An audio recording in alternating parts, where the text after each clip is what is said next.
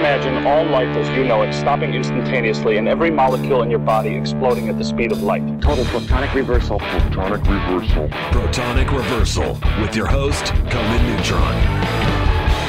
Broadcasting from a secret underground lair in Milwaukee, Wisconsin. A gigantic middle finger to everything that is rock about music, rock and roll, and corporate power. The thing is, though, if you don't laugh, you're going to go on a killing spree with sharp nails. Confidence of a hero or a fool. I wasn't exactly certain which. Could not be more professional. It's only one I choose to devote my life to. That's okay. It means something. It means something. And take that away. You know, that's my take on it. What's yours? Protonic Reversal! That's like a science thing, right? Indeed, indeed, indeed. It is a science thing. It is a science place. It's a scientific fact. We are all up in your face. It is time for the one, the only Protonic Reversal. Welcome to it. Wow, cool. Helios Creed tonight. Helios frickin' Creed of a little band called Chrome. Perhaps you've heard of them. Really psyched on this. This is, I've been trying to make this happen for so long. And this is episode 213, Protonic Reversal, ProtonicReversal.com, of course. Patreon.com/Protonic Reversal for the archives. $1 a month will get you all the episodes ahead of time. No ads, no sponsors, no kidding. But yeah, I've been trying to get Helios in the show since before he went in the hospital this last time. And let's put it this way. Bit of a hard guy to get a hold of. But it's finally happening, and I'm so excited. So excited to talk to him, and it's going to be a great time. I haven't really used these intros much lately to thank everyone just for listening and for spreading the show around like a pandemic. You know, as stupid as they are, iTunes reviews help. It helps people find the show. Spotify has a lot of share features, things along those lines. However you listen, there's no wrong way to listen.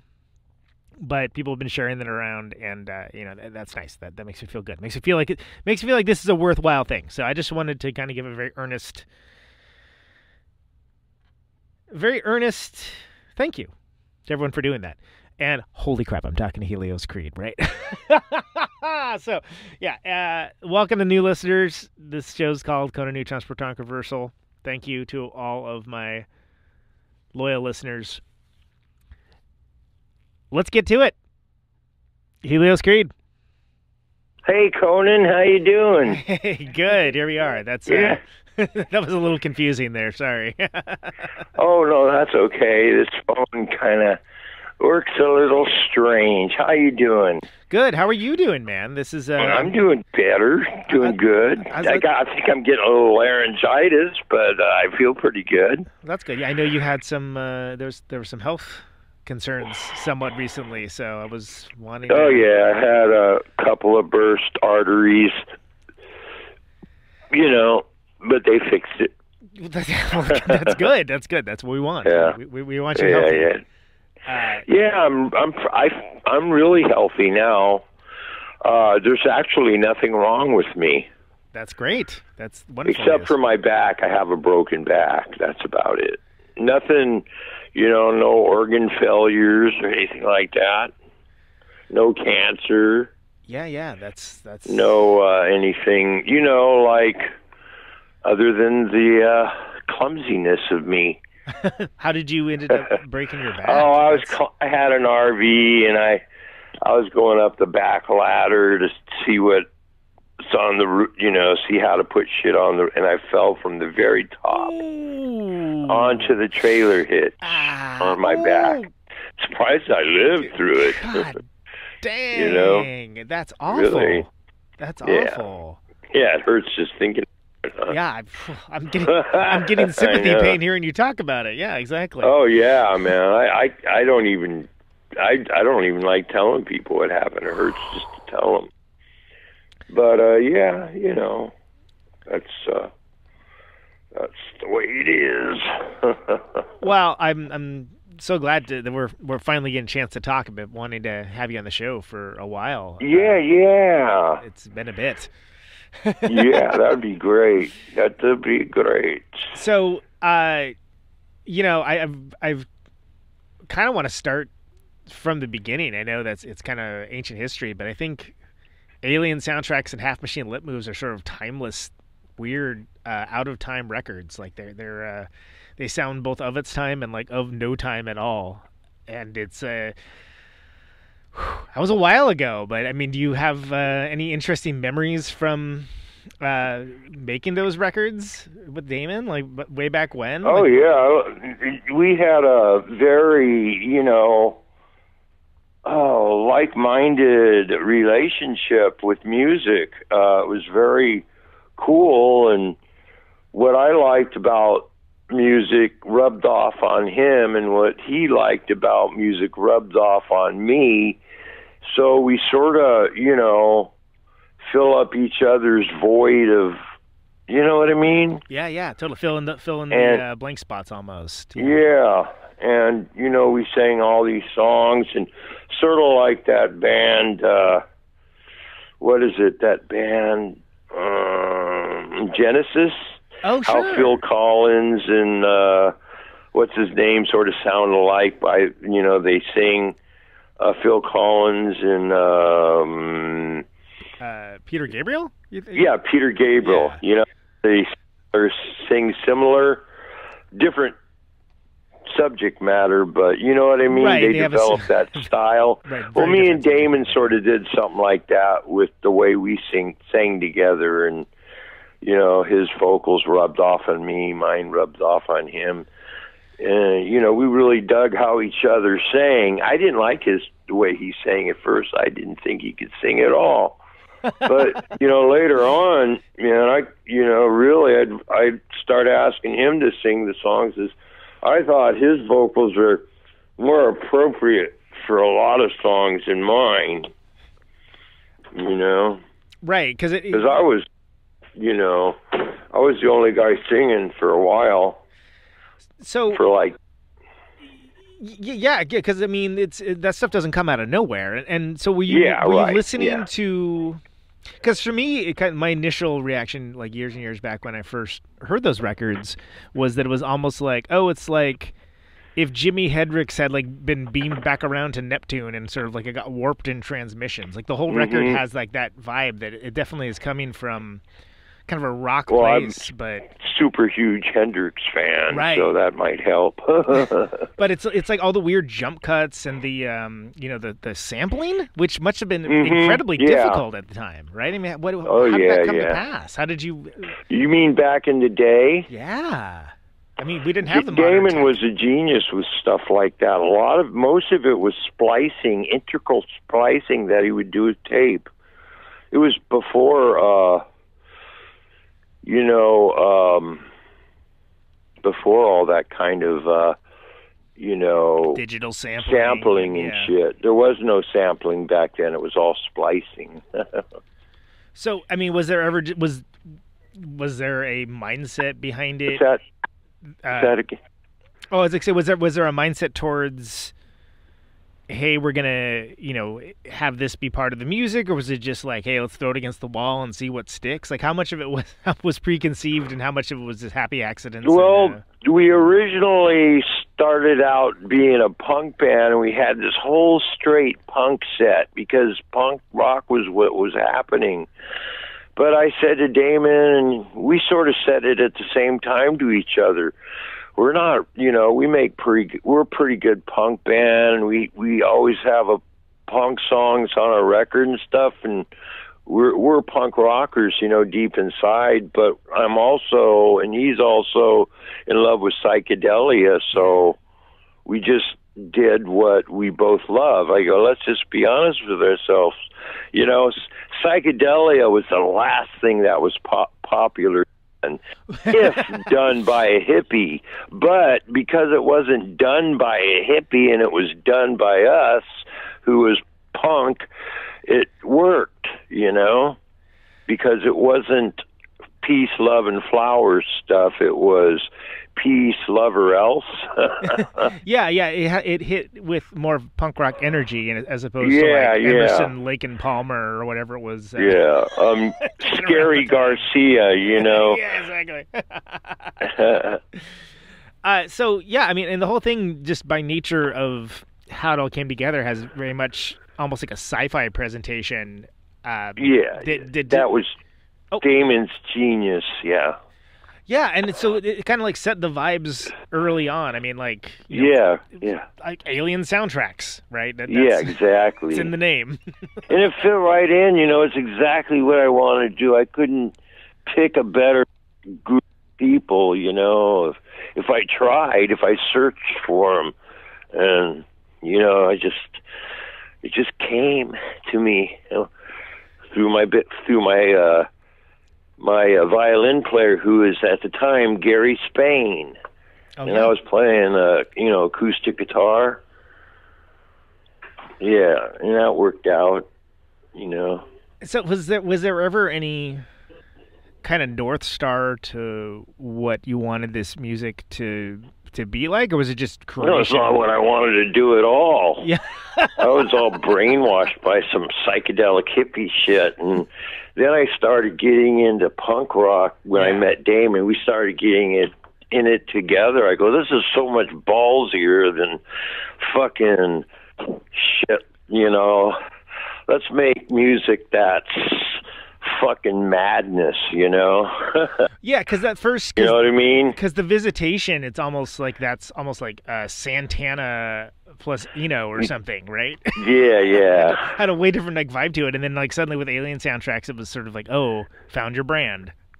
yeah, it just clicked, you know, and what stuff were you listening? Were you listening to like Stooges or what punk bands were you hyped at on? the time? Yeah, Stooges, you know, were big, and Sex Pistols, of course, and the Clash were really cool at that time. They were not signed yet, you know, and then there was just a lot of cool bands back then. I was really lucky to be, you know, in a time where just music was so great and accessible, you know, and the social scene was great, and I was very fortunate to grow up in that time, I think. So you mentioned Hendrix, which, I mean, I think... Yeah, Hendrix, I saw him 3 months before he died. Oh, wow, that's wild. Yeah, I was on 2 hits of Orange Sunshine. Yeah, best show I ever seen in my life. Yeah, I mean, that's that's got to be I mean, astounding. I bet the stuff helped, but, you know, still, man, you know, everybody was walking out with their mouths hanging open, literally couldn't even talk, you know. Yeah, I mean, such a singular talent. And and he comes out, he goes up to the mic, he goes, hello, it's going to be loud. If you don't like it loud, you better leave. Good advice. And then he starts with, Voodoo Child. Oh, you know. Man. So cool. I mean, I thought I was going to pass out. Yeah. And that's my God, my favorite song right away. Yeah, just out of the gate. You know, just fucking floored everybody. Yeah, and I saw straight Japanese people jumping over the railing, falling 20, 30 feet to get down to them. You know, conservative people that you wouldn't see do anything like that at any other concert, you know. The music just was had amazing. That strong of an effect on people, huh? Yeah, and then, you know, we went back to our high school the next day, and we were all talking about it, and yeah, people were saying really interesting things because we were all just kids, you know, on acid, and yeah, it was like his guitar was controlling you. I mean, you know, it was like, they're just saying really all this shit that only kids say, and you know, I still remember it. Remember it to this day. And the other greatest show I've been to, second greatest, was Black Sabbath. Oh, I thought that was totally fantastic. Was that around the same time? Yeah, around the same time. And I did another 2 hits. why mess with the formula? yeah. Why mess with the formula? Oh yeah, but I did a little bit too much at Black Sabbath because I already did my 2 hits of Orange Sunshine, and I just happened to sit. Psychedelics were really huge back then. I just happened to sit right next to this guy that had a bag of synthetic powdered mescaline, a whole bag, and he was passing it around. Everybody just help yourself, and was it Hunter Thompson? Yeah, and I was just grabbing handfuls of it and sticking it in my mouth. The next thing I know, I'm walking around looking for John because I'm freaking out. And I sit down next to this guy, here's a guy, maybe I could talk to him. I'm freaking out. I don't know what to do. So I sit down next to this guy, and I go, hey, man, how you doing, man? I'm kind of freaking out. He goes, me too. And then his girlfriend comes, grabs him by the arm, and takes him away. I go, oh, shit.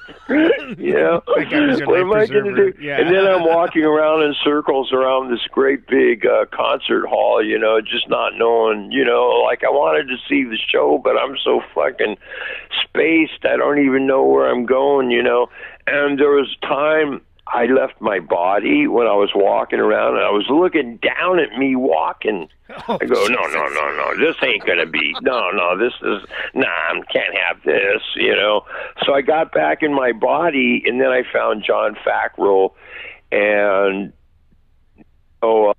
Sweat Pig was still playing.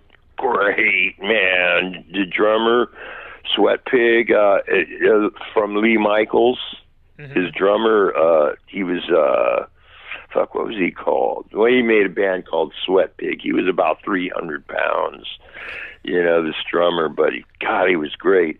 And then Black Sabbath came on. I was floored with their show, too. Would that have been around Sabotage?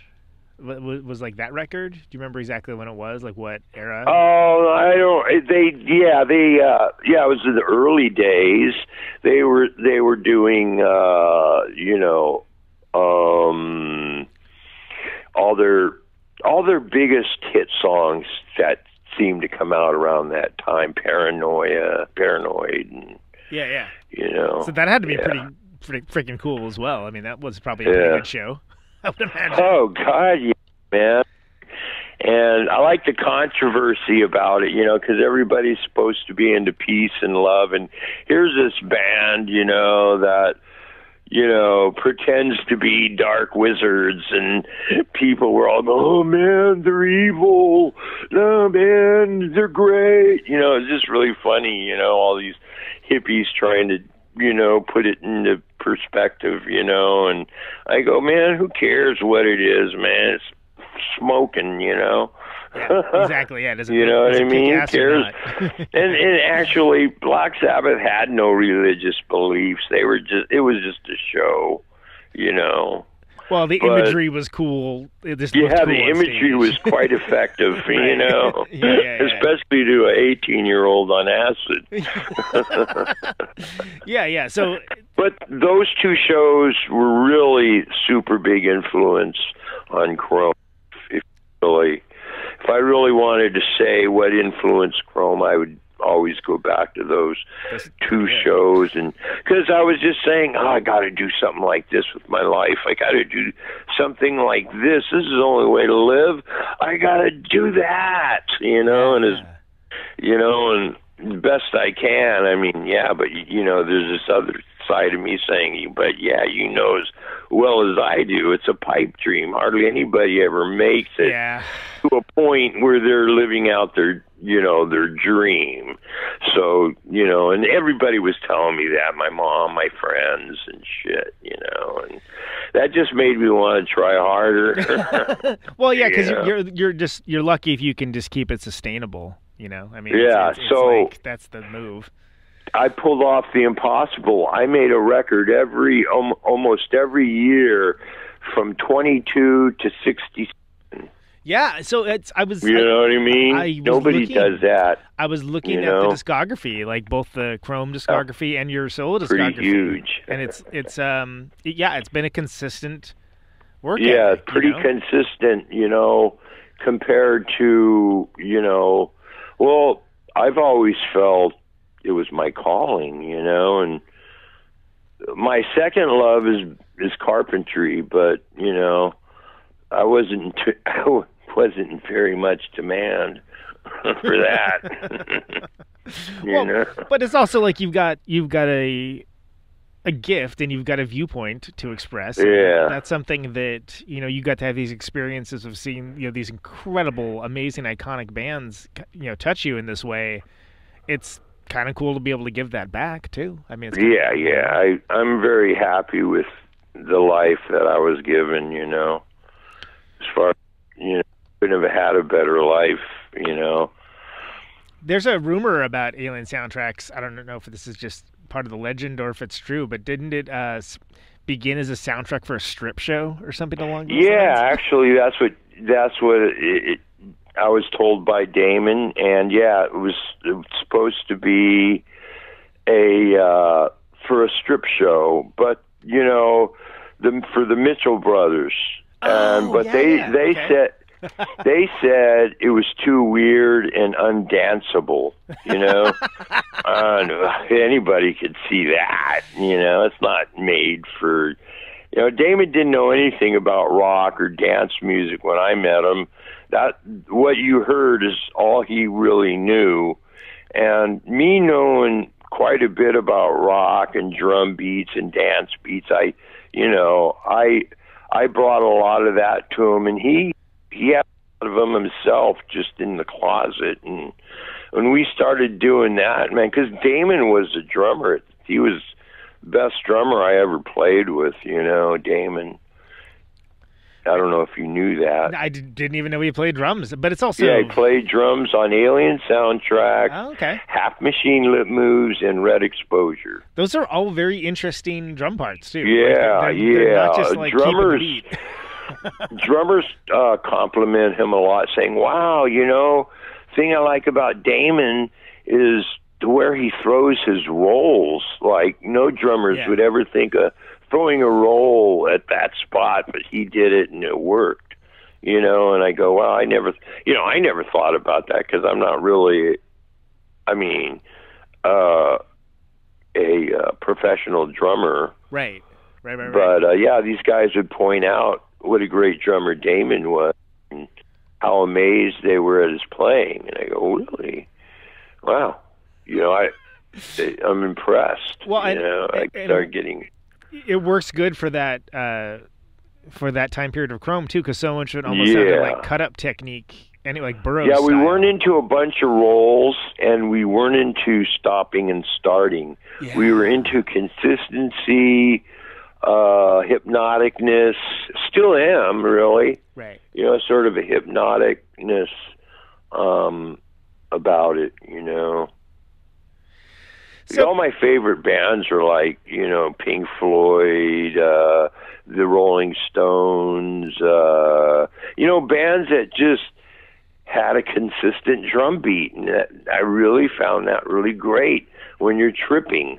Like that kind of consistency, versus stopping and starting and changing, which is also good. But here I am trying to, make a vehicle for you to ride, and how you do that with your mind, and like for me, that's how I learned to do it, because there seems to be a whole like physical reality to that kind of sound.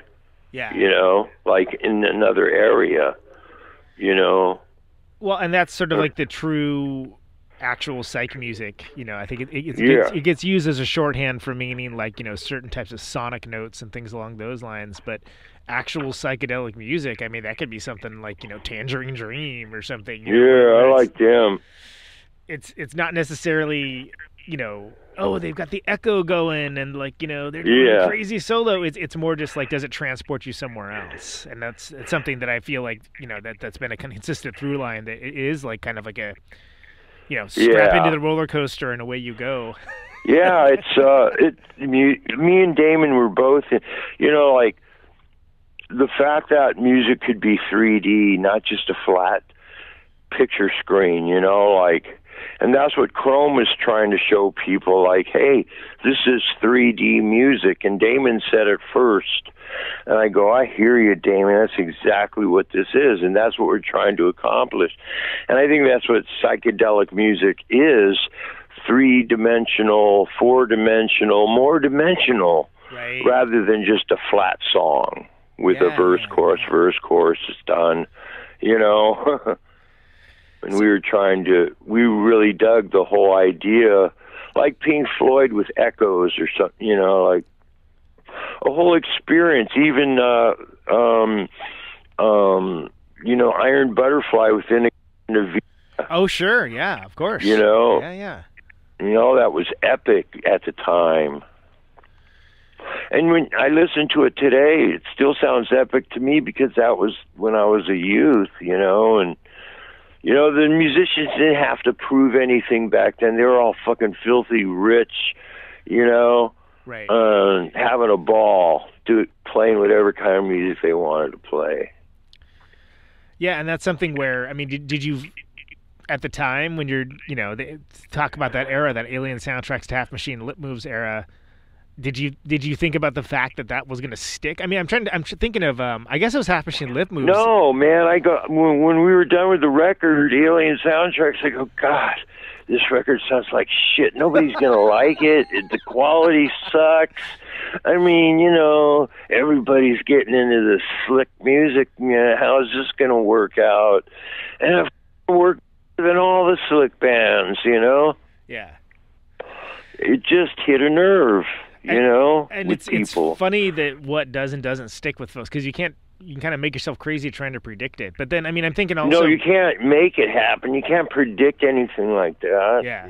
You know, and then it started sounding like hotcakes, you know, and wow, maybe there's something these people are seeing that I'm not seeing. So then I took some acid and listened to it, and... yeah, it's making sense now, you know. I had to get out of my head, you know. Right, because you're too close to it. Sure, it makes sense. Then selling really good, and, you know, Alien soundtrack, so we were all hot to do Half Machine Lip Moves then. That's why that record came out so good. It was just, we were making it. We had inspiration. We were young. We didn't do a lot of drugs just yet, you know. Yeah. I mean, you know, and that one's got, like, you know, that's got TV as eyes. You've been duplicated. You know, I mean, I did psychedelics and pot pretty much, and Damon didn't do anything. He had some old leafy pot that sat in this box for years. He wouldn't even smoke that. So with that, and that kind of, to me, that sort of brought, you know, the crazy space feedback guitar kind of more towards the forefront on that one. Was that just a natural outgrowth? It's just the way I play. Yeah. You know, like Hendrix is my hero, but I did my best not to sound like him. Right. You know, to have my own sound. Like, you know, like Stevie Ray Vaughan, he sounds really good like Hendrix, but we already had Hendrix, you know. You don't want a Hendrix ripoff. Yeah. You know, like, I just like, you know, my own sound. I searched for my own sound, you know, and punk rock was perfect because you could do whatever you wanted with guitar in that scene. And, well, I already had talent from being, you know, I was already a technical, just had it down right. above all my friends and anybody I knew, you know. Were you at the time? Were other bands around at the time? Like, did you vibe with them at all? I'm thinking of, like, was Flipper around at that point, or no? I was way before them. Well, I mean, I'm talking about for Half Machine Lift Moves though. When that, oh, that was like yeah, they were around for that. Yeah, I think. Ed was a Chrome fan. He admitted it, you know, like, he likes my guitar playing, you know. Yeah. And I love his guitar playing, man, I gotta say. I was really happy when flippers started emerging, you know, like, wow, this is great, you know. Yeah, for me. Did you feel like there was like common cause there? Like just, I mean, not the fact that you guys sounded like each other, but that like just both being kind of idiosyncratic weirdos doing your thing.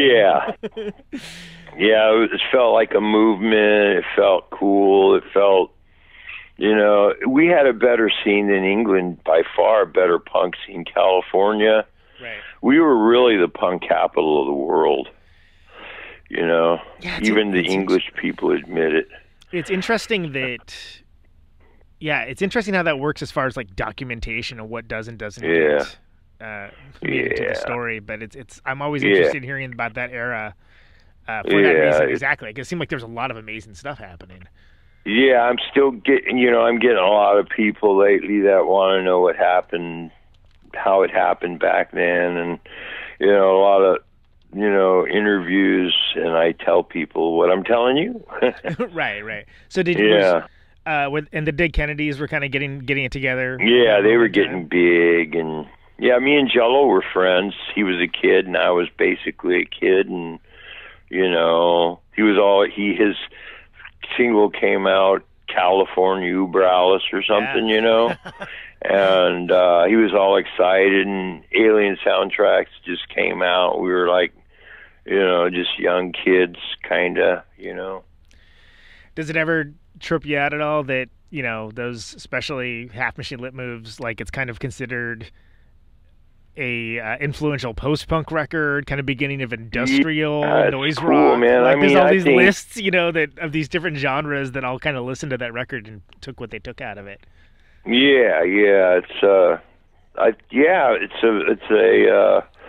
It's a way to go. Is if you want to, like, whatever kind of guitar player you want to be, it's all there. Yeah, serious guitar playing, fucked up guitar playing, you name it. And I didn't realize that until I looked back at it older and stuff. And it's just like what you said. Like it's all there. So because I did so much. I was a virtuoso in regular guitar, that what Damon was teaching me and was even better, because he was into tones, and I always wanted to get into tones, because he's from a rich family. So we were able to buy just about any effect we could think of at the time. What was around? I couldn't, but he... Right, the band could, by extension of somebody being able to afford it. Because there was like Moog on that. There was, obviously all the tape manipulation and things along those lines. But all that stuff, is like, it was great. It was a great time because nobody could do any of the stuff he was doing, because he came from L.A. art school. Yeah, and was doing it before, they were. It was great, man, because I just had a pure rock background, just rock bands, high school rock bands, party rock bands, and he had this art background. Yeah, and that was a good melody. I always liked making weird sounds with my guitar, and I always went for the weirdest. And it just fit, what we wanted to do. We brought the best out of each other for years. Yeah, until he got into heroin, and it sort of all came to an end there quickly. Well, and I do want to talk about that, but I'm such a big fan of that record. I mean, it's like TV as Eyes is such a killer opening track. Like it's kind of like an opening statement, And then you've got things where that song was in the trash. When we didn't know what to start the record with. We threw it away. And we were going, like, maybe we threw away a song, we might want to check them out, and we had TV as Eyes, and I go, I don't know, man, I don't really, I didn't, and Damon goes, that's great, let's put this in front of it, and I still didn't like it, and You know what I mean? And it's like the most popular song ever made in my fucking life. You know? All these years later, we're talking I about don't know, it on the phone. David. I still don't like it that much, man. That's amazing. Oh, Yeah. man. Didn't Gary like, Spain play bass on that, right? That was like one of the songs. Yeah. It's really crazy, man.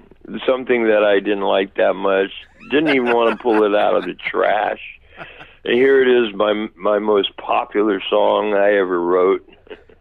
What songs on that record? Like, what did you think was going to be like? Oh, this is the song. This is like. I liked the song. I liked March of the Chrome Police. Yeah, that one's great. You know, that's one of my favorite. You know, me and Damon wrote that song. You know, actually, Damon wrote it in his head, and he was playing guitar, but I knew exactly what he wanted. He knew I knew exactly what he wanted, you know? Yeah. And it worked out. I still play that song. I like it. I still love it today. Yeah, so when you're digging stuff up to play live, like, what's the mindset? Because there's so much material. There's so many records. Do you kind of like want to balance it? Yeah, between... we have to sit down and, you know, like I let the band pick out their favorite songs. Each guy gets to pick out a couple songs, and I really don't know. I like the songs they pick out, and, you know, as well as the ones I might, you know. I do definitely have about 4 songs I like to play. Right. You know. But, yeah, it's democratic.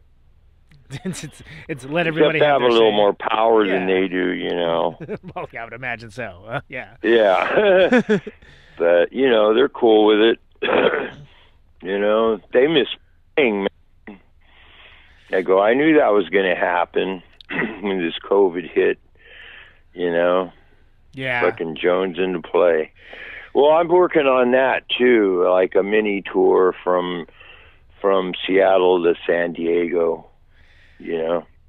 I mean, it's just, you want to be safe, you know. It's like hard. Yeah, we're going to be safe. You know, we're going to have the social distancing mask. Hey, if they're going to do football and shit, why can't we do shit, man?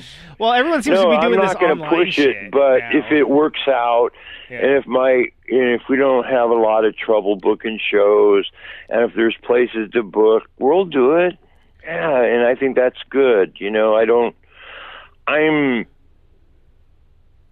if you're going to get this virus, you're going to get this virus, man. You know, you can't stop life.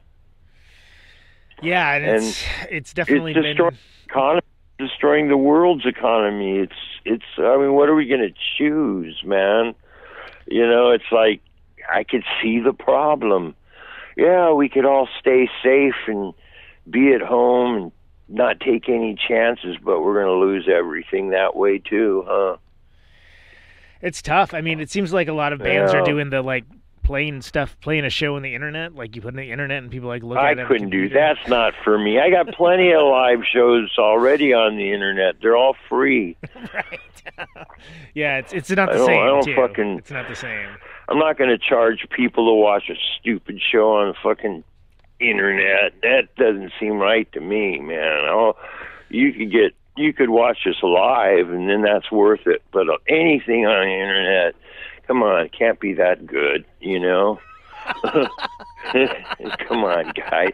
What are they charging for that? I mean, it depends. Like, some people are doing like, oh, it's like $8 ticket, and some people are just doing it for free. You know, it depends. It's like, okay, $8 for a ticket to see a band on YouTube? Yeah. Is that what you're saying? Yeah. That's fucking ridiculous. It's not. Forget it. It's not for me either, man. I'll just go watch a rehearsal somewhere, man. Yeah, it's. Yeah, that separates the men from the boys right there. Can you see it? Can you see it? Why we're still around and so many bands aren't? Yeah. Why Hawkwind's around and so many bands aren't? You know. Well, that's a good point. Like, do you feel like what gives you the longevity to keep doing definitely in his 70s, maybe even 80. Yeah. You know, I really don't know his age, but you know, he's no spring chicken. So what do you think the key is towards, maintaining a career? Oh, you got to love it. You really got to love it. You got to be made for it, by your creator. I mean, you can't say, I want to be a rock star and do it for the rest of my... It's not going to work like that. Yeah. So it doesn't work like that. So in the first iteration of Chrome, where there was that sort of move over to Beggar's Banquet, there was the more synthy stuff like on Red Exposure and stuff along those lines. It's we were competing with Gary Newman. Yeah, I was gonna... Well, your words, yeah. Yeah. Was that? Were you just kind of like into the ideas of? I love Gary Newman, man. I probably like him more than Damon does, but I love that guy, man. Maybe I love him too much, but I could always throw Hendrix in there or something. It's just to break it up, two polar opposites. I love polar opposites. Well, and it still sounded uniquely like you guys. It wasn't like you were. It sounded exactly. No, I wasn't trying to be anybody else. Yeah. At least I don't think I was. So, did you have as the technology kind of started to advance? I don't want to say get better. I'm just gonna say advance. Did you feel like that was something that changed it? The songwriting? Yeah, the best guitar effects I feel were made back then. Really like the jet phase that we used a lot of. I got one of those, and a fan sent me one from England. Oh, nice. Cool. And actually, I think he sent me two. He said he doesn't use them, and I go, wow, these are impossible to find. So I got one. I could do chrome sounds, that you heard on Alien and Half a Steamboat Moves that you won't hear, that you'll hear it live now. I did manage to scramble up most of the stuff I used back then. With the help of fans and stuff. Do you ever mess around with any newer effects and newer? Oh things? Yeah, constant. I'm always trying shit, man. I got some new stuff I like, and I've been very disappointed with a lot of new stuff. For me, how I judge an effects pedal is every knob does amazing things. You can't turn it and it does, you know what I mean? Yeah. I'm sure you've turned some knobs. What does this do? Yeah. I don't hear any change at all. Oh, it's tone, what is it? No, I don't know what it is. You know what I mean? I want every knob just to do drastic shit. And that's what I find in Memory Man by Microsynth. Oh, yeah. Yeah. Those are great. Yeah. Every knob just does amazing shit, Michael Matthews was a genius, man. He made the Microsynth and the Memory Man. I called him once when he was living in Germany, and he was a really laid-back dude, and I kind of had a feeling he got a little ripped off from certain people. But I told him, man, if it wasn't for your effects, I wouldn't be who I am today. And he didn't know who I was. He didn't care. But I told him to spew, Anyway, and it was true, Well, Electro Harmonix was kind of the pioneer of, kind of the weirder pedals, the Electric Mistress, the Memory Man, Microsynth, all that stuff. I mean, Jesus, I get chills just thinking about how great those things are, and wow, and how I wish somebody would keep it up to that standard, like Mike did. Have you ever messed around with when you're talking about every knob doing a different thing, the Earthquaker Devices data corruptor? Have you played with that pedal? No, I still gotta I'm ready to go out and buy some new stuff. Man, it is. I would. Hey, where are you crazy. at? Where do you live? So I lived in Oakland almost my entire life. For 22 years. Maybe you could go to the music store with me and help me find some stuff. Well, I'd love to, but I live in Milwaukee now. I was just gonna say. So what the fuck you doing there? I ask myself that a lot actually these days. Oh, that's okay, man. I understand. I've been in the middle of the country. How about Manhattan, Kansas? Yeah. Oh, wow. Jesus, Manhattan. There. How about the lesser-known Manhattan? Yeah. Yeah, they call it the Little Apple. Right. Well, and for me, it was just because it was like, oh, it's better for touring, right? Like, it's an easier place to tour out of, and like that's kind of, and it's cheaper too. The Bay Area is so expensive. Yeah.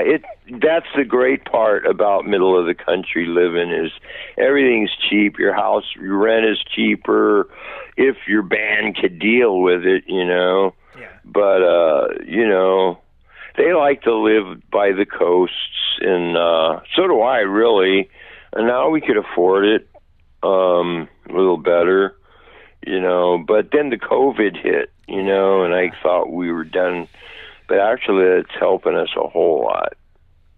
Well, just real quick, I want to mention that the data corruptor pedal that I was talking about. It's kind of like, it's so cool, and it does so many different things, but it's almost. And what's it called? Let me write this down.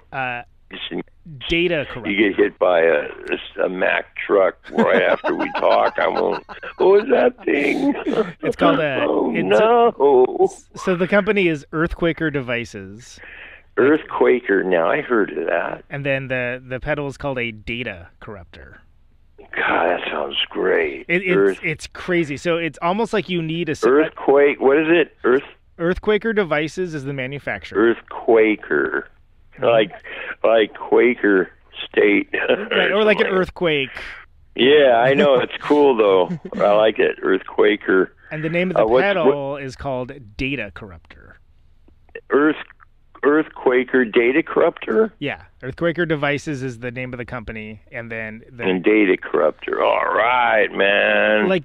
So the Melvins, you played shows with the Melvins, right? Their first show was opening up for us. The Melvins?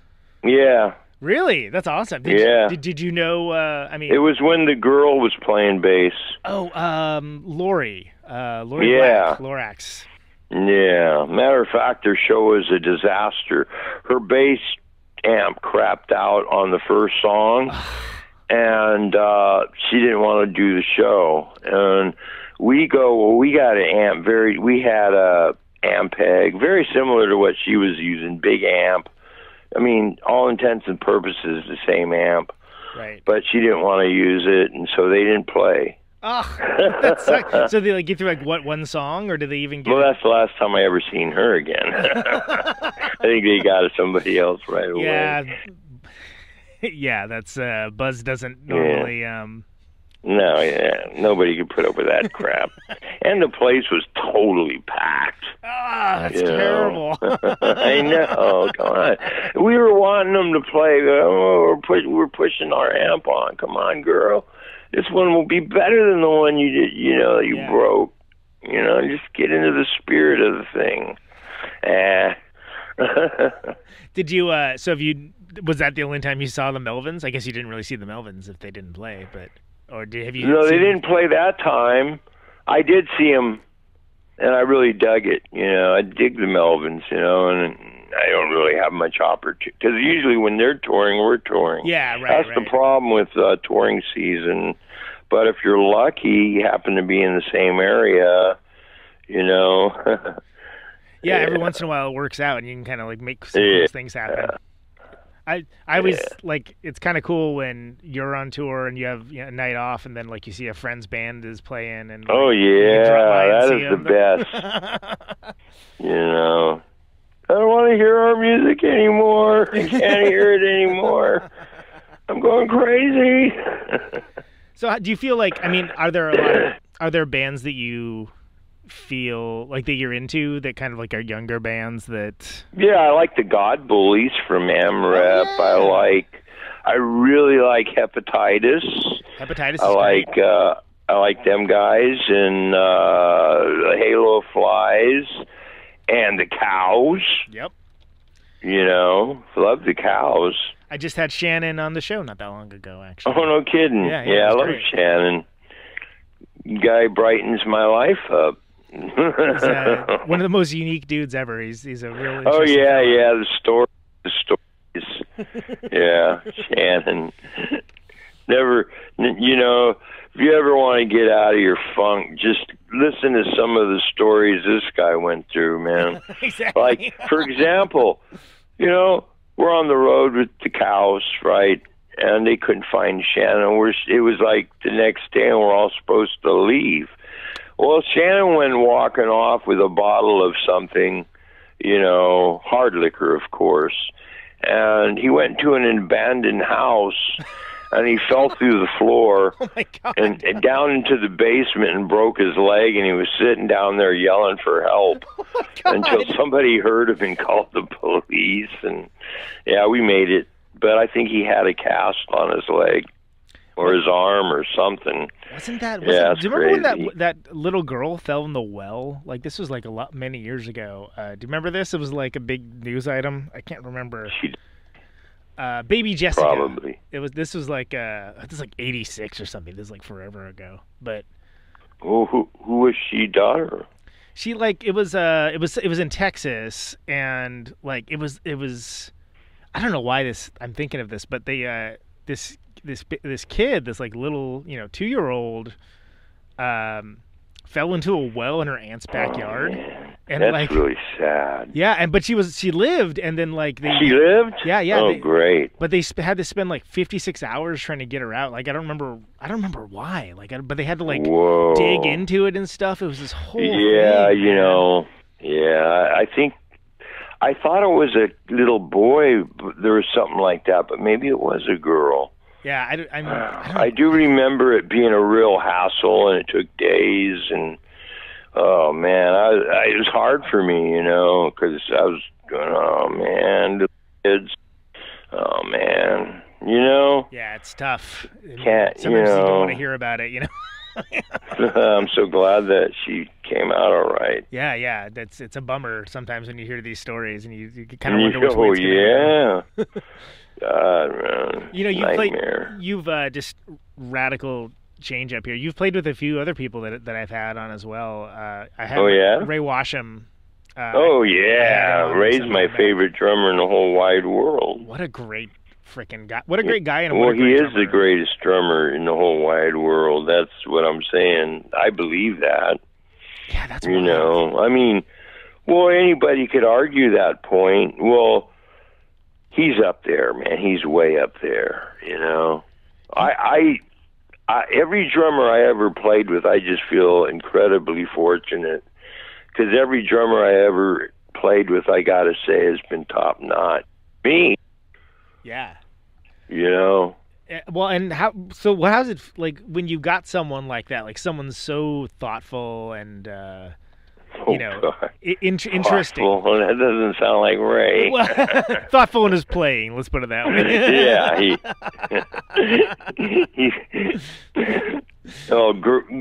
Ray's a great person. He's just a wonderful guy, and and I hope he's doing well. Yeah. He's done some acting recently. He's actually been. He's been doing some acting recently. Oh, really? Yeah. I want to be an actor. Oh man, I'm even thinking about making my own movie. You want to make a movie? Yeah, sure. Let's do it. Fuck, man, I don't know how to do it, but I didn't know how to play music either. We can make a Helios screen movie. It'll be great. Yeah, right. And I also have had. Sure, man. I just know we could do it. We can make it happen. I used to have a public access show way back in the day. I'm in a movie called Farm. You got to pay to watch it, but I hang myself at the end. Oof.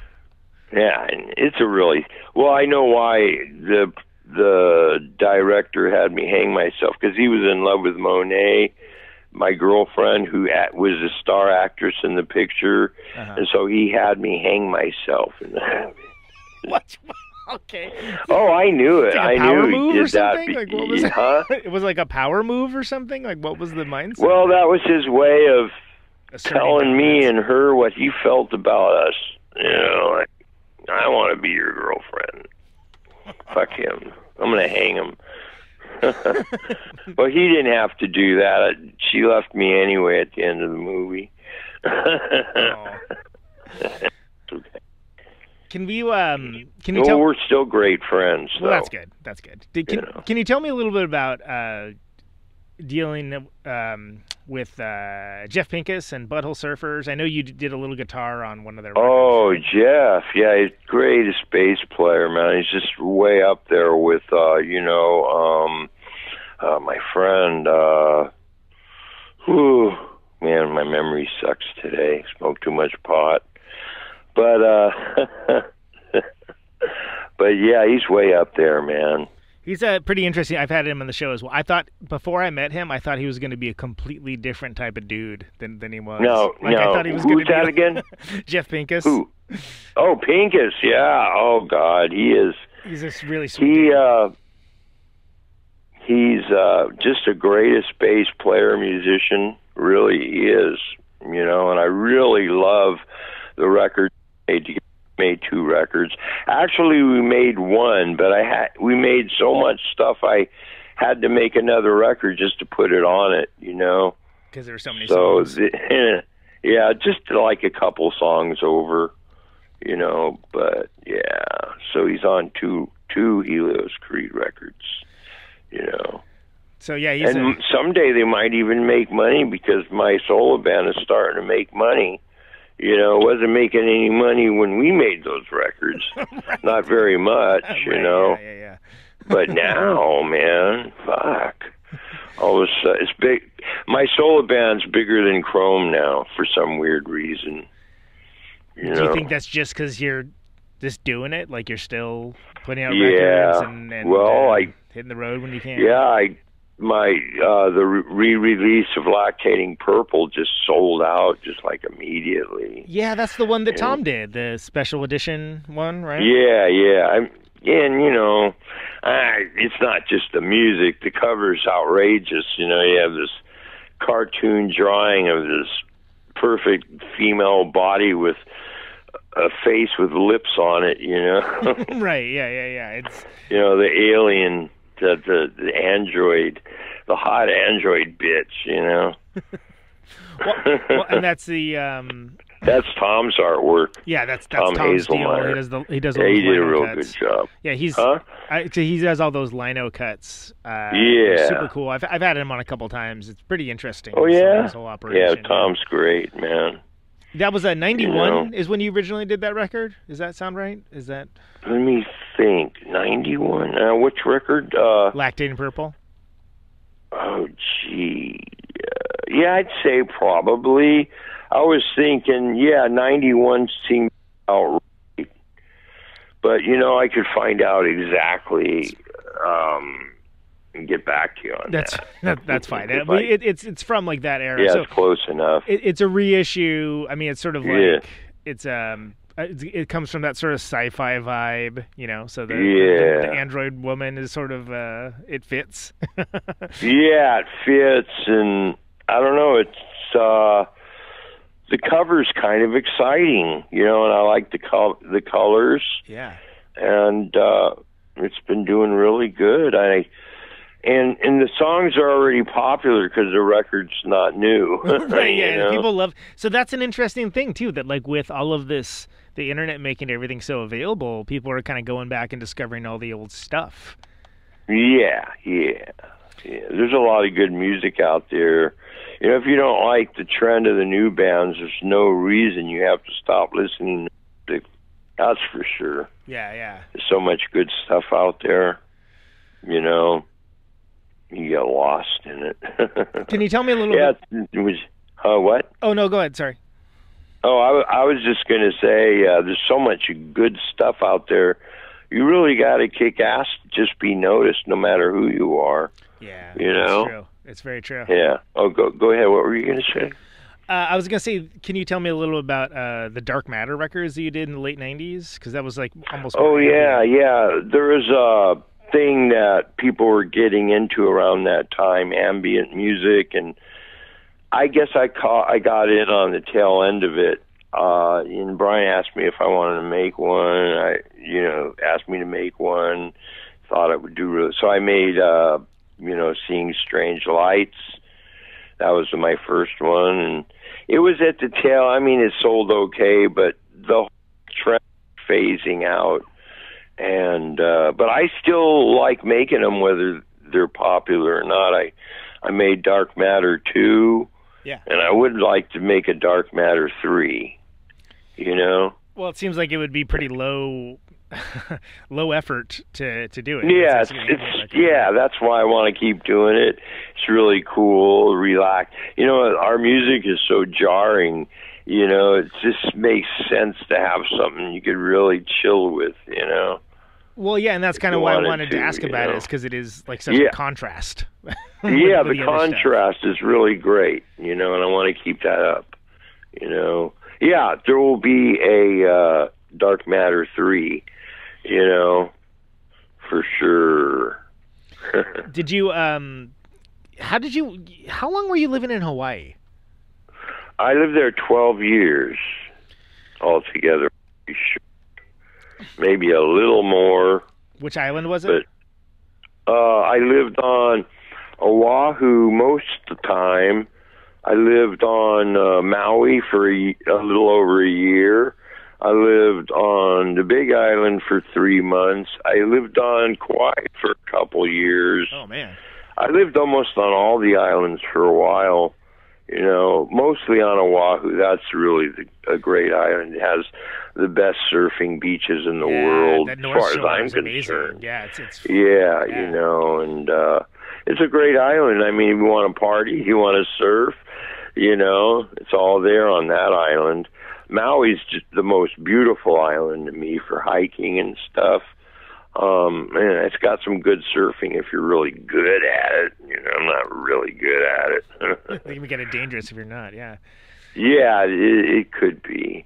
But, I just enjoy doing it, I've almost died surfing a few times, so, yeah, it is dangerous, but I got to do it, man.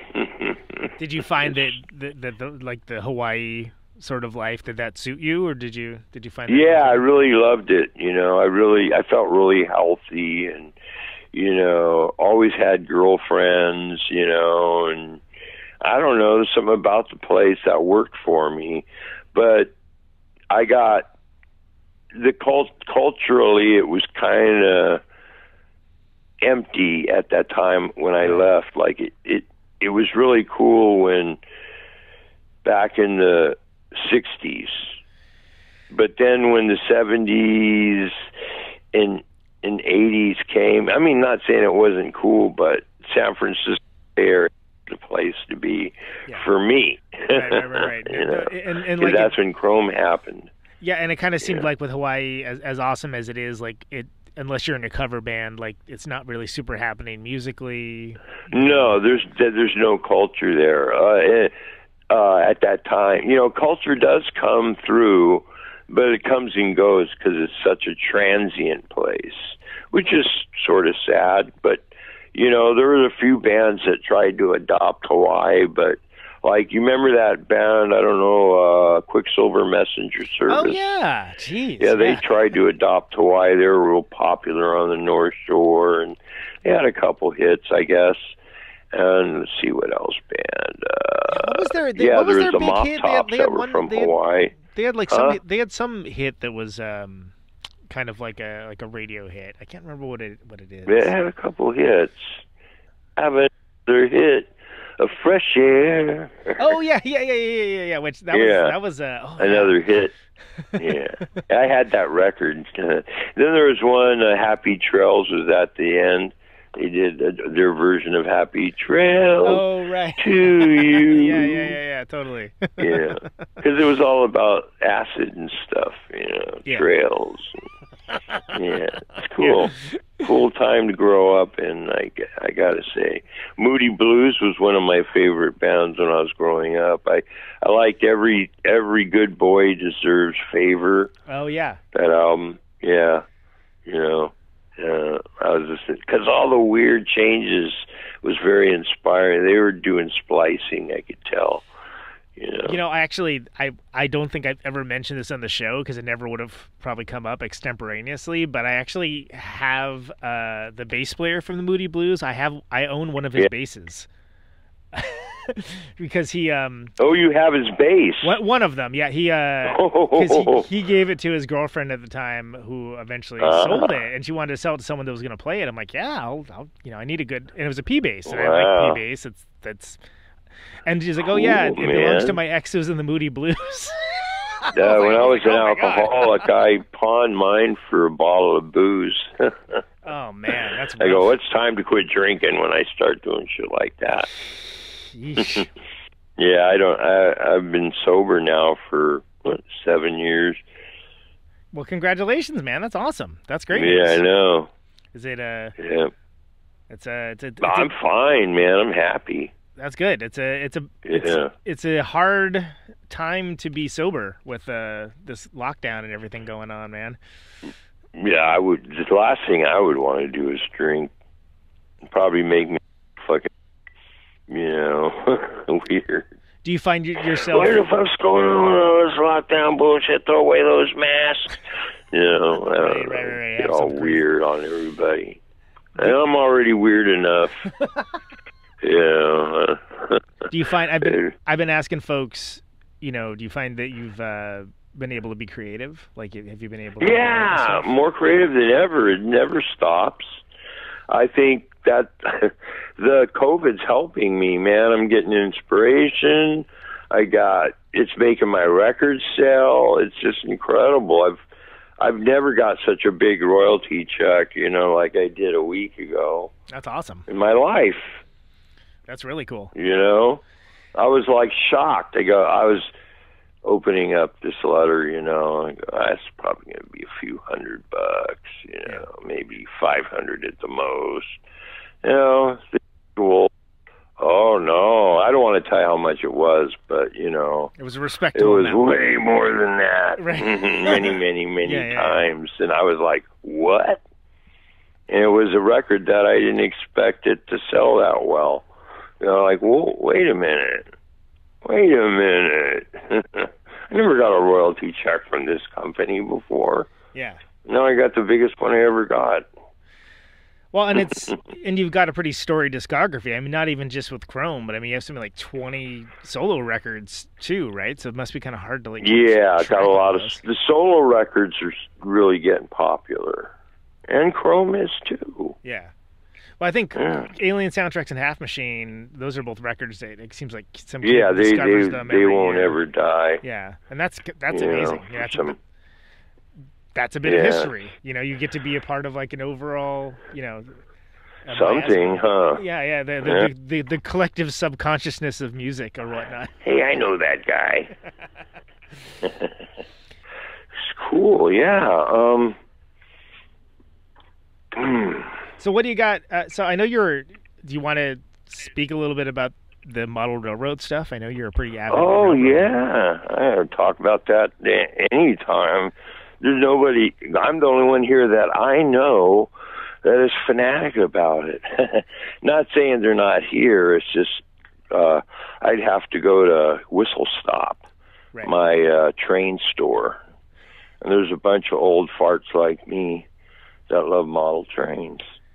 How'd you get into that? Was that something that you always been into, or was that a recent? Yeah, ever since I could remember, ever since I was 3, I loved trains. Yeah. And my psychic said that I had 2 train engineer lives. That's why I like trains. Oh, maybe so that's why then. Okay. Yeah, that's what she said. And my brother, too. We're train family, I guess. So she said I feel kind of weird because I'm not running trains, I'm playing guitar in this life. She goes, it's a little bit weird for you. I go, it is. I feel like I should be running a train, man. That's wild. And I had to go to anger management because of drinking, and I was in anger management with this train engineer, and I'm a rock star, And he goes, what do you do? I go, I play music, and I got drinking because of, free drinks at the shows, and I'm a real dick when I drink, and I got in trouble, and now I have to quit. So, and I go, what happened to you? He goes, I'm a train engineer. I go, no, really? Because I never met. Here I got a friend that's a friend before I even knew he was a train engineer. Right. How funny. And I go, man, don't you love that job? He goes, I hate it. I go, what? I'm all disappointed. This guy hates his job. I go, well, why are you doing it then? The money's great. I go, well, what's wrong with it then? He goes, I never get to see my wife. She's going to leave me. And I'm just mad all the time. I can't ever find a girlfriend because of the hours. And I go, really? Oh, I never thought about anything like that. I guess the hours would be kind of screwy, Well, and you don't love trains, and I go, wow, and he goes, what do you do? I go, I play rock music, blah, blah, blah. And he goes, wow, fascinating. There's nobody who plays rock in Manhattan, Kansas, Yeah. So it was a real rarity, And so we were talking like, man, if I could, I would trade places with you. I'd take it. You could be a rock star, and I could be a train engineer. Wow, for a year or something like that, Like the Prince and the Pauper, or yeah, you could do my job, and I could do your job. Boy, that would be great. Or Freaky Friday, was that the movie? And if I didn't move from there, I'd probably wind up being his friend and trying to squeeze on his train engine rides and shit. But I moved back here. I had a few cool things there, man. I was a part of a really cool train club. They really liked me too, because they were kind of like redneck train lovers there, kind of redneck hippies. I don't know if you know the type. Yeah, I do. But yeah, and when I showed up, but they did have long hair, but you could tell they were kind of red hippies because they like trains. Trains kind of a mellow thing to like, And anyway, when I got there, they were calling me hippie, because I had long hair at the time, But after a few months, I was like their favorite person, Right, if they got to know you and know yeah, kind of your jib. Yeah. What a train freak I was, and, they didn't know anything. I never told them I was in music. They never knew about that part of me. How funny. I think this is all they need to know. I don't want to fucking freak them out. I freak out my own family. Once they hear my music, they never talk to me again and shit, oh, man. I go, I never heard from you, man. What happened to you? Oh, man, I played your record, and I had a weird trip. I go, wait a minute. You don't do drugs. He goes, I still had one. Well, then sometimes it's like people feel like they need to have an opinion on it, too. And it's like, no, it's okay. Yeah, you don't need strong to have an opinions. It's all right. Don't mind. My mom would look at me sideways, like, oh. That's funny. But she was very proud that I was able to put records together every year. Wow, how do you do that? Right. I don't know, Mom. Well, I really don't. Can you? And that reminds me of the Skinyard dudes. Daniel House and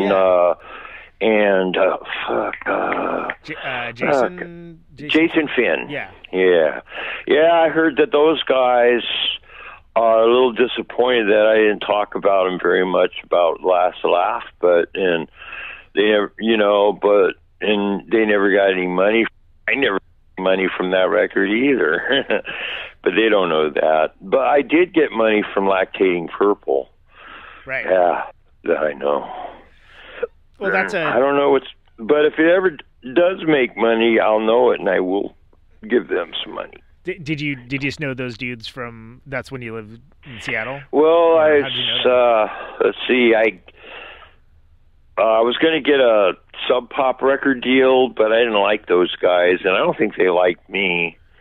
So I liked Tom Hazelmeyer from AmRep, so I went with him. And let's see, and I didn't have a band at the time. I had a record deal, but with no band, and I went to a Sub Pop and said, "Does anybody want to play with me to make this record, you think?" And Daniel and And Jason showed up, and God, they're great, Yeah, great players. Man, just fucking great, man. Just greatness.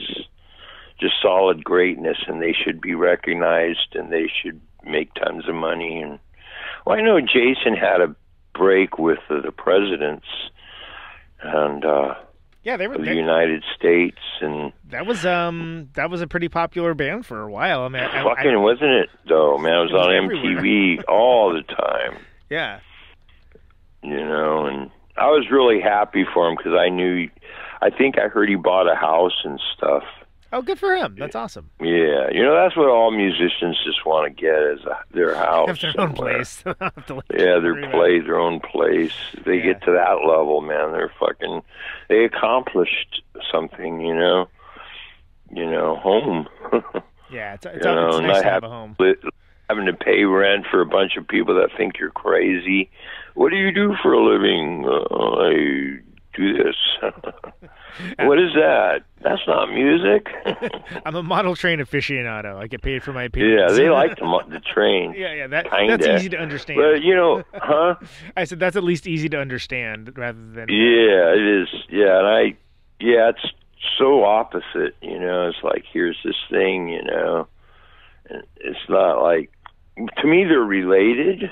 Right.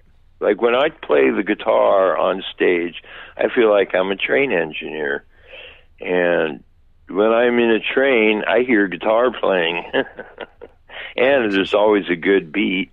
Yeah, well, yeah. And I guess if you think about like some of your records, like it has that kind of like insistent train sort of energy, right? So rock supposedly came from the train. That's how rock came around. Black Eyes playing blues to the train, right? And that's how I think it started. And I don't know, just that rhythm. Yeah, that the rhythm of the train and the blues, and I don't know, the talent back then. So do you have any plans for recording any new music or anything along those lines? Or I got a new record coming out, a new Chrome record. Well, that's exciting. It's going to be called, as far as I know, since I'm the one who titled it, it's going to be called Scarapy. That's some news. That's some breaking news. Yeah, it's breaking. And we finished it like a week ago and sent it off. So there's breaking news. So I figure it'll be out, around spring to, That's usually how it goes, yeah. And especially COVID's like slowed I down. don't really know exactly when, but that's what I would think, So we got that. And I do have, we have that other, I don't know if you know about Galactic Octopi. Oh yeah, the one that came out. It's never really been on a record, I don't think. And somebody wants to, buy it and release it on a record. So I think I'm going to have that coming out on a record too. I got Tidal Forces coming out on an album. I have Lactating Purple coming out. It's already out. And I'm going to have Galactic Octopi coming out, on an album. Yeah, I'm really kicking ass. That's awesome. Yeah, you got all kinds of stuff happening. That's great. Yeah, just all of a sudden, man. One day I was suicidal, and next day I get a huge check and all kinds of people calling me. It was that quick, I swear to God. Right. Not that I forget about the suicidal stuff. It's just a way of. It was really dark days. No, I understand, and that's not uncommon. Yeah, that's just the word I use. But yeah, the next day, and it's been getting better ever since. For me, anyway. It doesn't look like it's getting better for anybody else around me. Everyone else is screwed. Yeah, the world's screwed. They want my music to hear how screwed it's getting. Hey, Helios knows how screwed up everything is. Oh, yeah, I know how screwed up everything is. Wow, great job. Do you find that has there been anything recently that's sort of changed how you think about playing guitar, or sort of giving you any insights into doing different stuff or anything along those lines? Yeah, I see my guitar as a big, scary monster these days. Like, I'm trying to figure out how to make it groan and moan and scream and scare the shit out of people. That's what therapy is like. Okay. Like, quit fucking around, man. I'm going to throw my guitar at you. Right. Anyway, yeah, there's a lot of anger on this record, and deservedly so. You know. I mean, we're expressing the way we feel. And it seems like everybody is. Yeah. Punk band or hippie band or whatever, everybody's angry about what's going on. So, you know, it's an interesting time. It is, and it's, you know, it's almost like that proverb, you know, the proverb that's a curse, may you live in interesting times. It's Yeah. Yeah, well, you know, we could be living in safe, boring times. I choose interesting, scary times. You know, I mean, what kind of movie would you rather watch? A scary movie or a movie about, you know, the hills are alive with the sound of music or something, you know? Yeah. Well, that's not a bad movie, though. I like that movie, but I could think of something else, you know, like, I don't know. But you know what I'm saying? Yeah. Would you rather see Black Sabbath or James Taylor? Right, exactly. Yeah. Good point.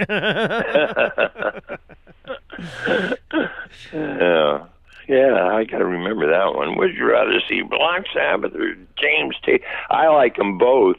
You know, that's what I would say. I like all music. There's a time and a place for both, for sure. Yeah, there's a time and place for everything. Yeah, but I think I like Black Sabbath a little bit better than than James Taylor. Well, they definitely it's definitely a different mood to put. Yeah, polar opposites once again. That's what I like about music. And you never know. There's all kind. You know, if I was seriously filthy rich, I'd probably my hobby would probably be just go around the world and listen to music that nobody discovered yet. You know, like find a instrument and a tribe and this shit nobody even knows about it. You know, there must be a ton of shit out there that. You know, the thing that I've noticed is they have these shows now where it's basically like someone from a band going around and doing stuff like that, or like talking to people. Like they have it seems to me I've seen stuff like that. Yeah, they have a show that's Brian Johnson from AC/DC just kind of like driving around in his classic cars, like talking to like Dolly Parton and like Robert Plant. Oh and yeah, stuff, that's pretty cool. I did see that. Yeah, and having successful rock stars hanging around with criminals and just chatting with each other and hanging out. Yeah, I get. Yeah, why not? I guess, right? Yeah, you know, like rock stars are just one failure away from being a criminal. Yeah, exactly. Yeah. You know, you can relate. There's a couple things. So we talked briefly about Damon's journeys and tribulations. Did you? I mean, you guys were like out of touch for like a long time. I know that you did kind of get back in touch at the end, right? It was amazing because Damon was such an anti-drug person.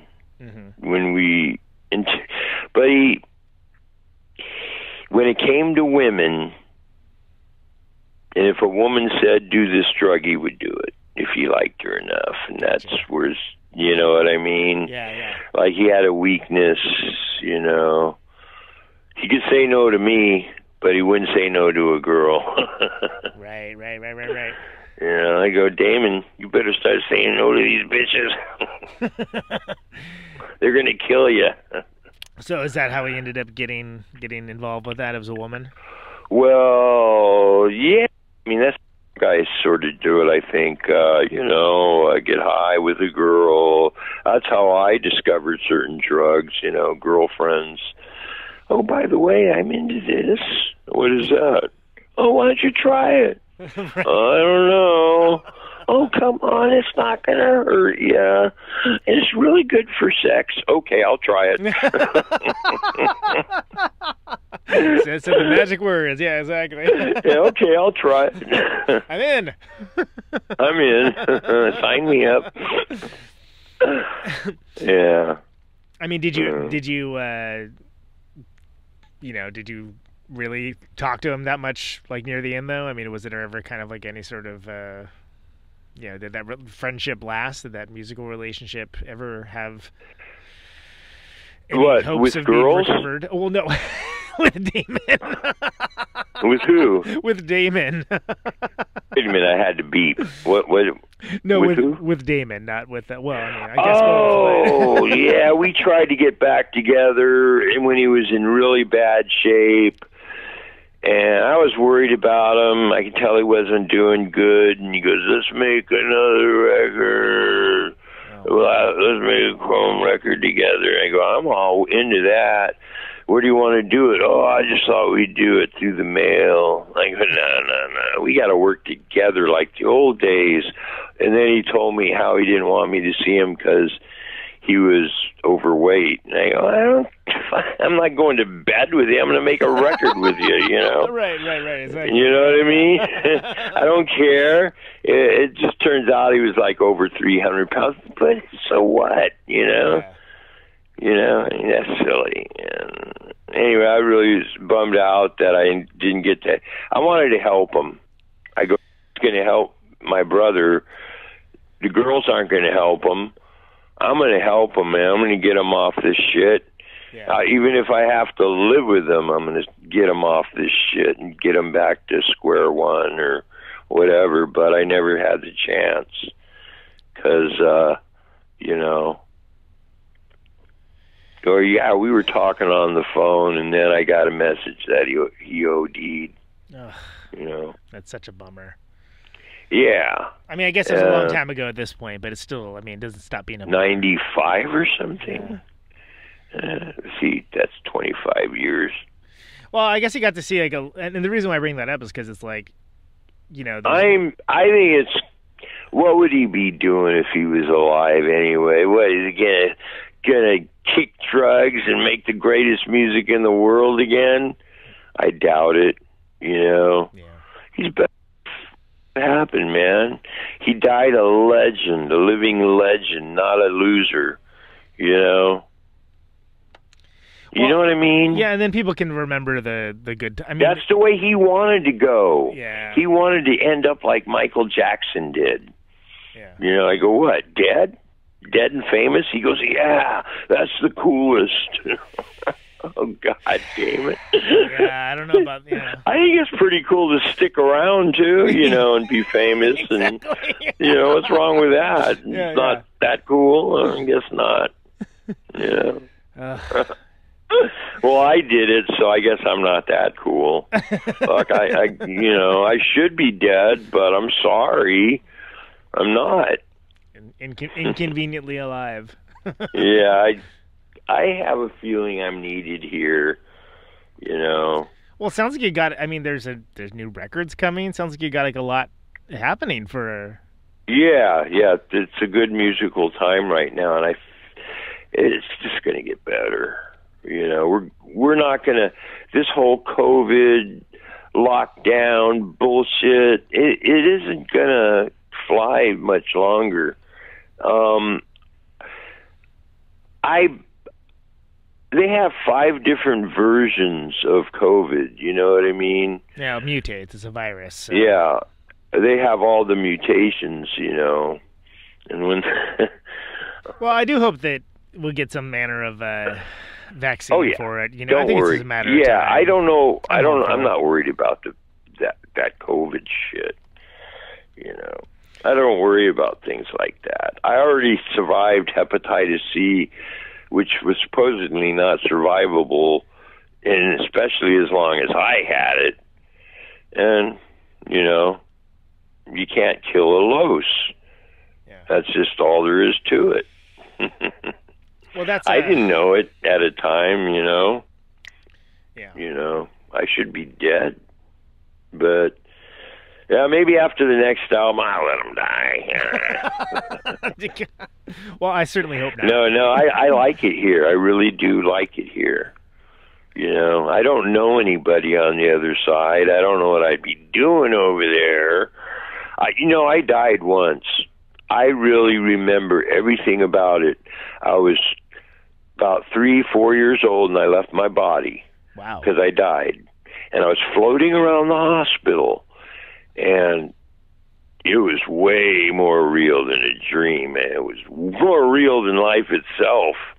And I was floating down the hallway, and it was really empty, you know. And I was floating for quite a while.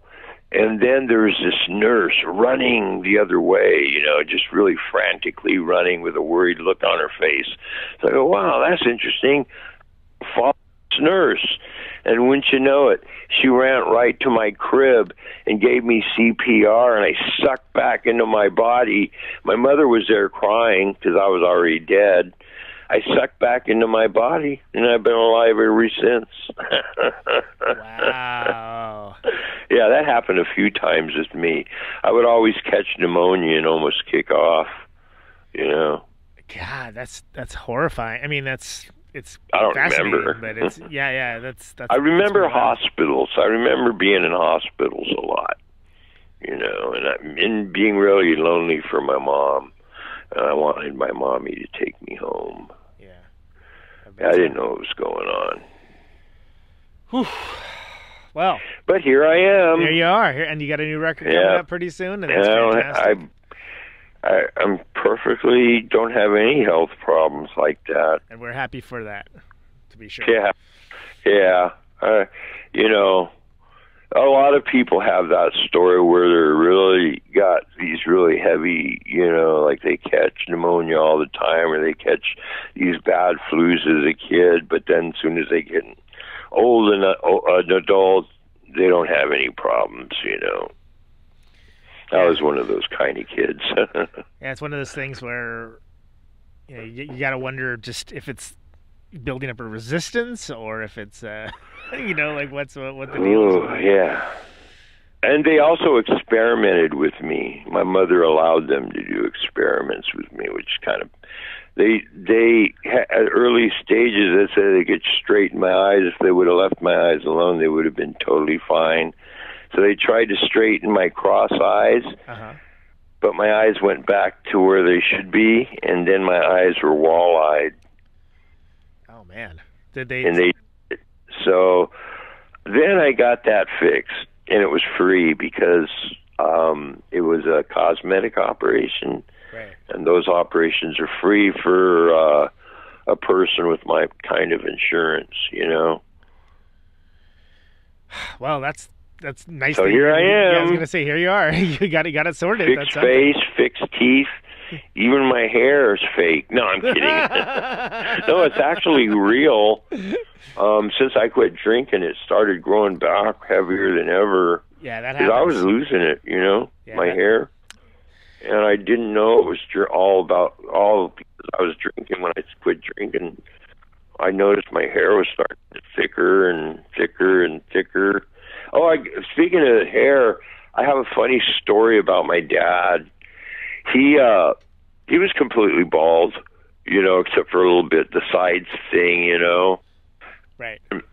Well, his heart failed. Huh? The monk, when it's like the sides only. Yeah, it was the monk thing, right? Yeah. And well, he was one of the first heart transplant patients. in the world, like maybe one or two, the second guy or the first guy. I think he was the first as far as I remember. And they gave him the heart of an 18-year-old kid that died in a car accident. Oh, wow. Okay. Yeah, 18-year-old kid. And my dad grew the thickest hair of head he ever had. Man, this after getting the heart transplant? Yeah, after getting the 18-year-old's heart. Wow, interesting. And my stepbrother said, Dad's hair was thicker than mine. I go, wow, I didn't know anything about that. You mean people that, a young heart, they get all those young attributes back, or whatever. Right. Yeah.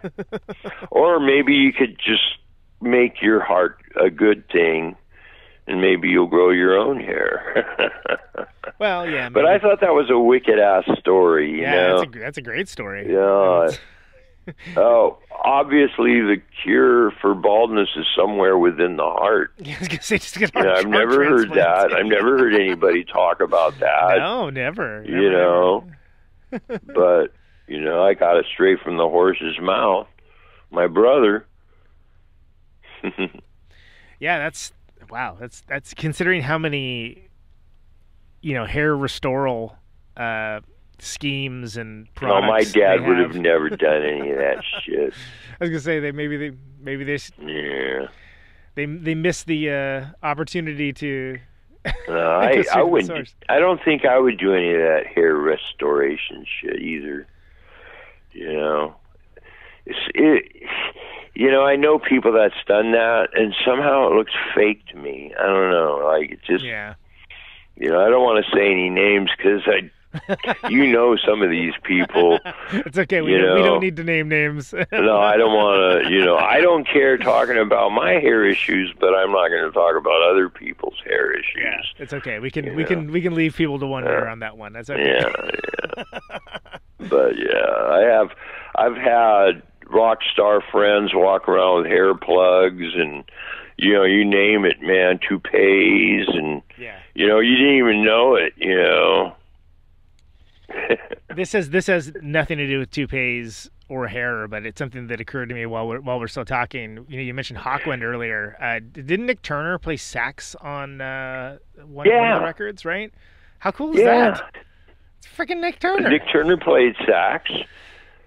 They got another guy? Well, because that's... I didn't hear it. Yeah, no. I was just saying because Hawkwind is, when you think of like psychedelic bands, right? It's sort of like almost like the gold standard. Oh yeah, Hawkwind, absolutely, man. It kind of with a punk feel to it. Well, totally. Absolutely. Ever since the beginning, it's almost as if they came up with that beat and the punks took it, So that made them sort of cool. Like, they're not pure hippies. Right, exactly. I mean, Lemmy played in that band for a bit, so, Last record sounds a little bit like punk rock almost, man. Yeah, absolutely. Dave Brock. Huh? I said absolutely. It's, if you're listening with an open mind and open ears, Yeah, that's the only way I hear music, man. Music to me is the universal language, man. I think you're onto something like that, and so it's kind of interesting that, and I'm thinking about it's, I think it's like a live version of Hyperventilation. Cool. That I remember that one with the saxophone and everything. Yeah. Yeah. I mean, was that something where like we didn't plan it? No, we were just all going out on the road together. Me and Nick, and it was a circus. It was a circus, too. I'm telling you, man. Oh, boy. Talk about Spinal Tap. They based Spinal Tap on Hawkwind and Motorhead. I believe it. Yep. I went out on the road with real Spinal Tap, man. And I'm telling you, they make Spinal Tap look like a conservative group of people. You know what I mean? The real McCoys here, man. Yeah, it's even crazier. It's just, you just, for example, the sound lady's driving, the tour manager, she's a driver too, and Nick asked for Dale. I just bought Nick this pound of pot. Mm-hmm. You know, and Nick asked Dale to pass the pound to him so he could, you know, and Dale dropped the pound out the window going, you know, 60, 70 miles an hour, right? Right. And I'm freaking out because this is like hundreds of dollars. Yeah, it's not I cheap. pull over. You know, Ina, you got to pull over. The pot fell out the window. She goes, no, we're late for the show. I don't give a fuck about the show. I want that pot. You know, and big old huge argument starts, you know. That's what it was like. Wow. And that was one of the understandable things. Yeah, Right, it just never ended. But let me think of another thing. Oh, yeah. We're all staying in this joint apartment, right, where everybody has their own room and there's a TV set, living room place, you know, the whole band.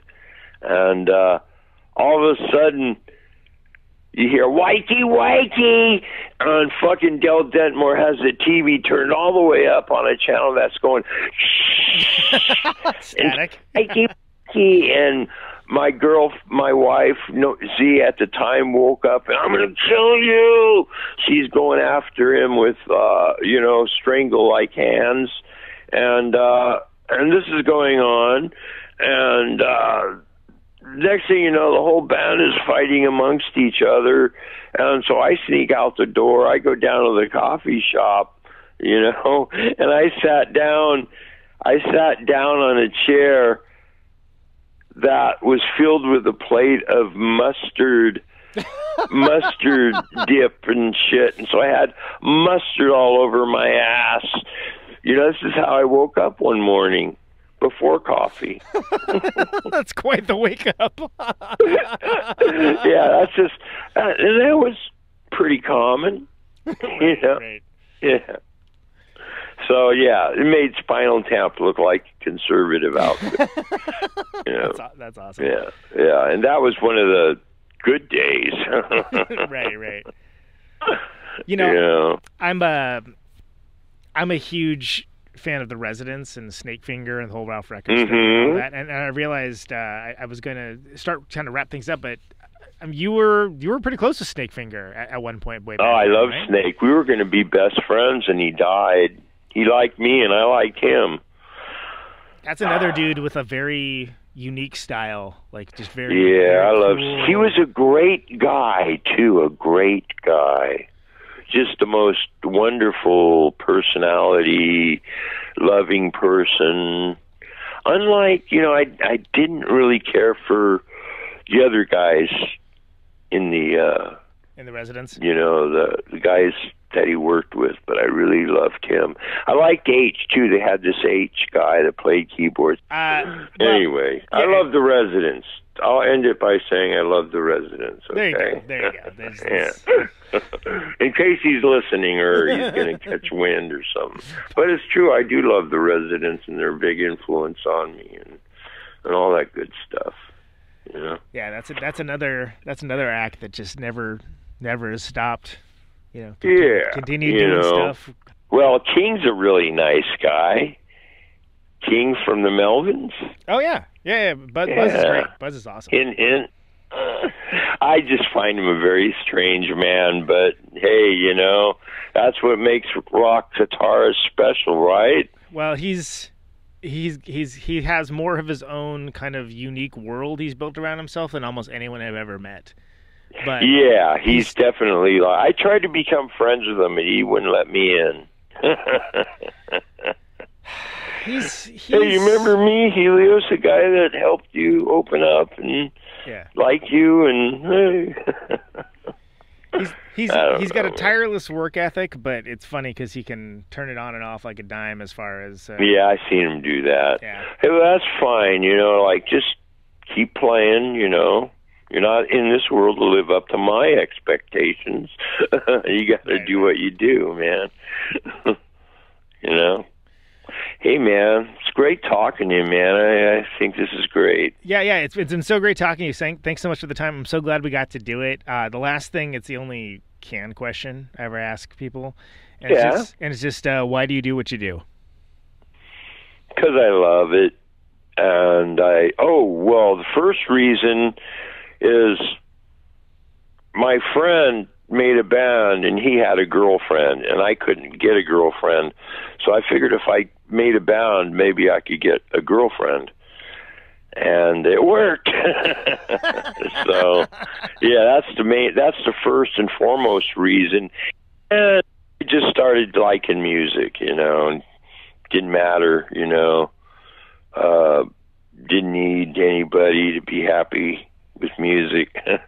I discovered music is the shit. Yeah. And we thank you for that and for all the great music, man. It's been great talking to you. Thanks so much, dude. All right, man. Thank you, brother. And call anytime. Sounds good, brother. Take it easy. All right. All right. Bye. There he goes. Helios Creed. Wow. Let's listen to some TV as Eyes, man. Cool. That was awesome.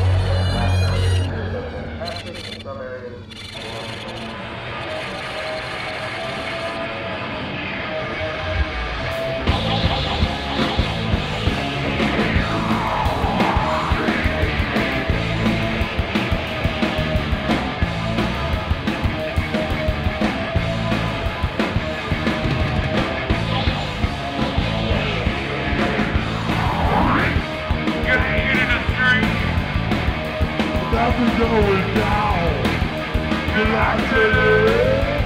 Lactating Purple.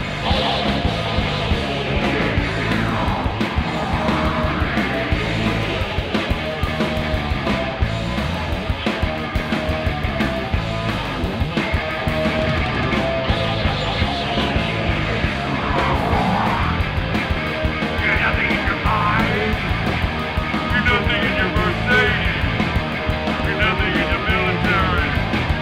You're lactating.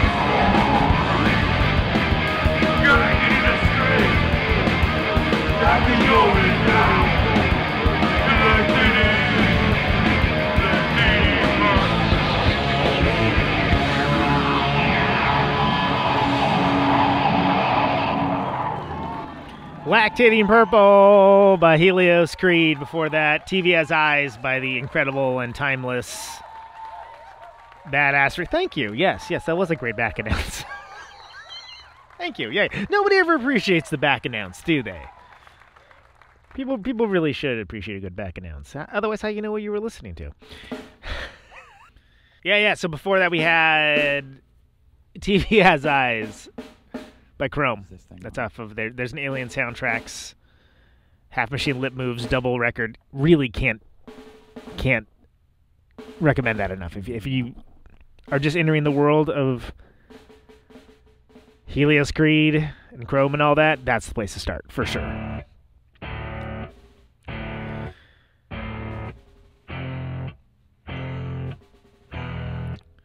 Well, there you go.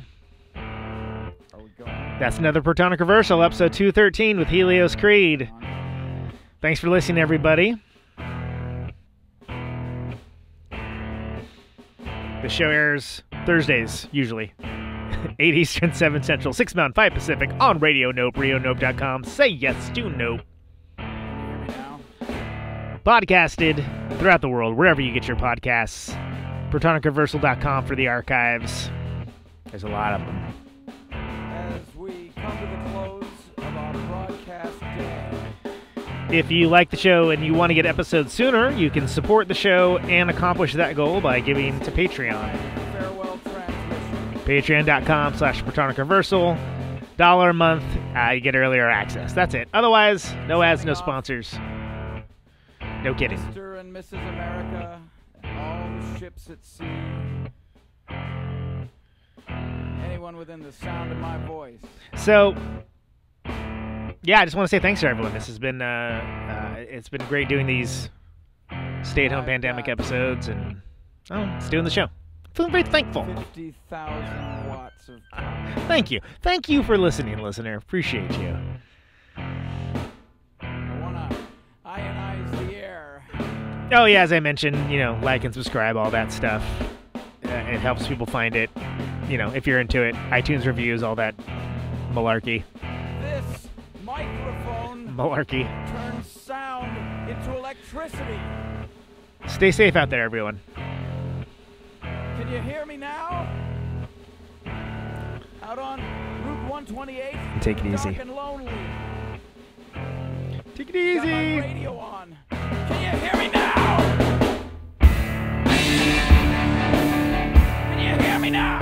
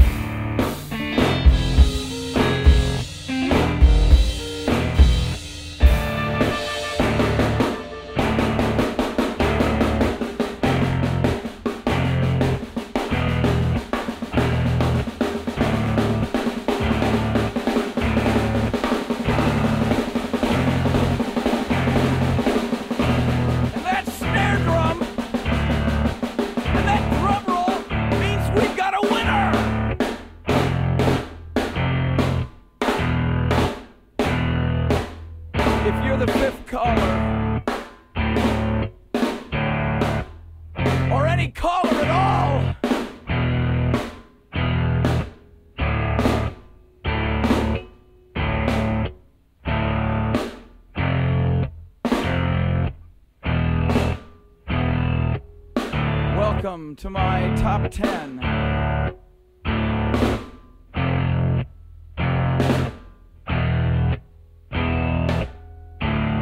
I'd like to thank our sponsor.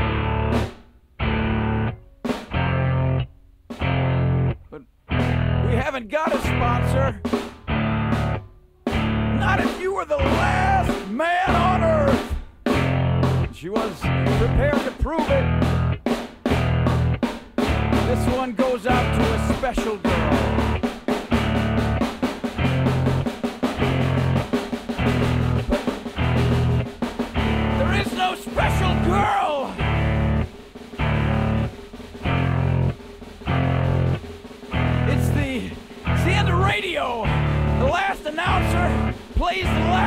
record. The last what?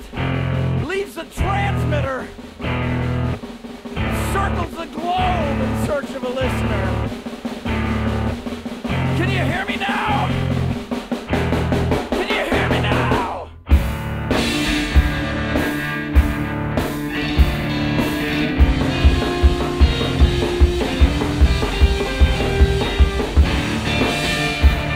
Can you hear me now?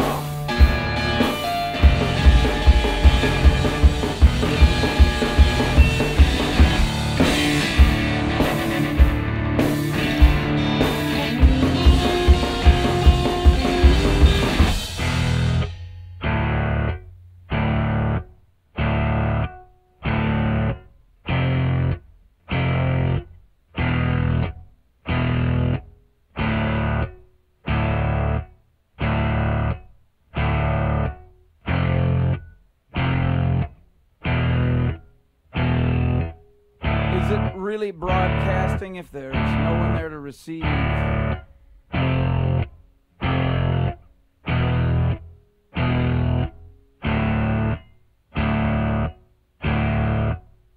the end of radio.